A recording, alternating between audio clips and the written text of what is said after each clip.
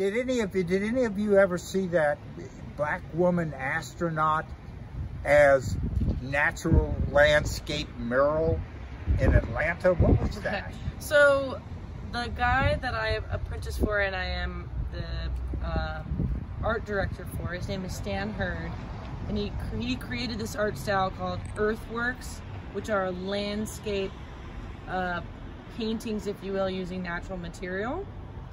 And he's from Kansas, and I was his translator. That's how we originally got hooked up. Mm-hmm. And then in China. I was his translator in China, and then it turns out that Hillbilly Russian. Hillbilly Russian, they can speak Chinese. There was a whole lot of us, actually. No, I'm just kidding. So there was just one, and it turns out I like art a lot more than I like translating. So I ended up apprenticing underneath him and helping him carry on creating these large images.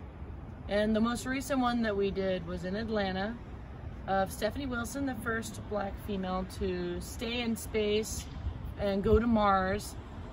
And she's headed there. She's currently going to the moon. I actually think she's on the moon as of today, November 11th. What? I'm pretty sure. Oh my God! Please we have someone on the. Well, let's pretend anyway. We might. Let's all just like pretend that she's on the moon.